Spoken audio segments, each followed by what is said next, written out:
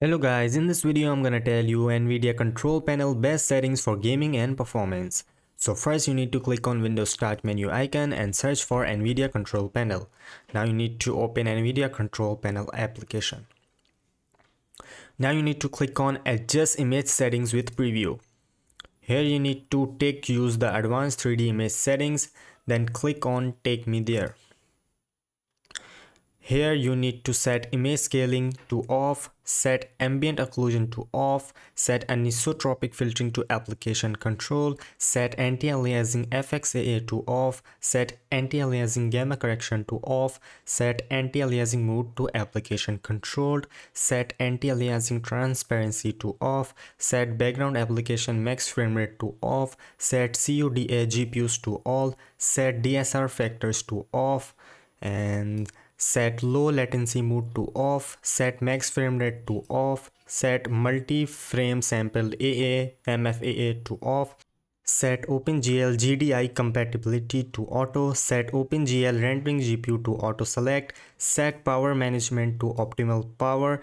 And I see many people saying that selecting prefer maximum performance gives you an FPS boost, but it does not do that. It just makes your graphic card running at 100% even not playing the game, so causing heat issues and drawing more power from your GPU even if it's not required in low demanding situations.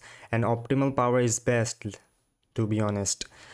Set preferred refresh rate to highest available, set shader cache size to driver default, set texture filtering anisotropic sample optimization to off, set texture filtering negative LOD bias to allow, set texture filtering quality to quality, set texture filtering trilinear optimization to on, set threaded optimization to auto, set triple buffering to off, set vertical sync to off, set virtual reality pre-rendered frames to 1, and the last setting is Vulkan GL OpenGL present method. Make sure it's set to auto.